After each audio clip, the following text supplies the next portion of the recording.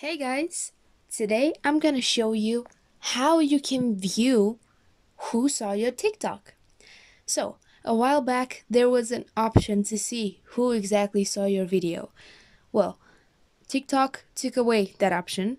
So, what you can do though is go to your profile, hit the three dots in the top right corner, which is the menu, then go to manage account, and you have to switch to a business account.